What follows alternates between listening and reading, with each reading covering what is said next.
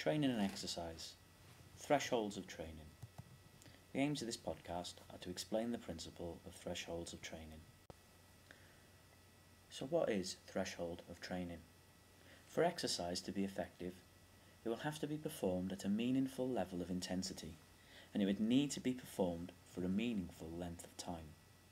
We'll begin to see what these things are. In order for you to improve your cardiovascular fitness, then your training must be between 60% and 80% of your maximum heart rate. This period between 60% and 80% is the target zone for health-related fitness. By cardiovascular fitness, I mean improving the fitness of your heart, of your lungs, and of your blood supply. So this is actually trying to train the level of stamina that you have in your body. Your maximum heart rate is known as 220 minus your age. So if you're 15, your maximum heart rate will be 205. If you train at above 80% of your maximum heart rate, then you're going to tire very, very quickly. This is because you will be working anaerobically. That means without oxygen. You'll be working too hard for the oxygen to be taken in to be able to help replenish the energy needed to exercise. You basically run out of oxygen if you train at above 80% of your MHR. You'll not be working your cardiovascular system.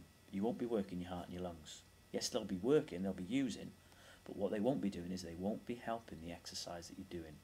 Instead, you will get tired, and the breathing that you do, that oxygen is there to help you recover. Imagine if you're sprinting 100 metres. You'd be working so hard, you'd be working above 80% of your maximum heart rate. That's why you get tired, that's why you stop. So you mustn't train above 80% of your maximum heart rate. If you train below 60% of your maximum heart rate, then you're not working hard enough.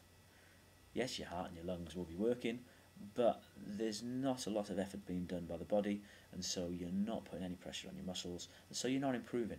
You're not improving your fitness, you're not improving your stamina, so you don't want to work below 60% of your maximum heart rate. So you need to work in between these figures. You need to work in between 60 and 80% of your maximum heart rate. But you need to do it for a certain amount of time. You need to train for a minimum of 20 minutes at that level, and you need to do it 3 or 4 times per week.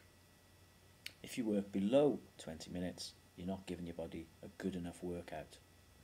If you do it less than 3 times a week, then you're not overloading your body enough in order to gain the improvements.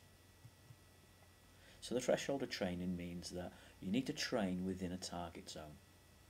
So you need to work within 60 to 80% of your maximum heart rate.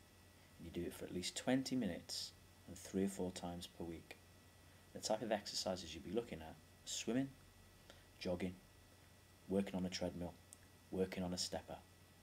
And when you're working on those things, you're looking to keep your heart rate between 60 and 80% of your maximum heart rate.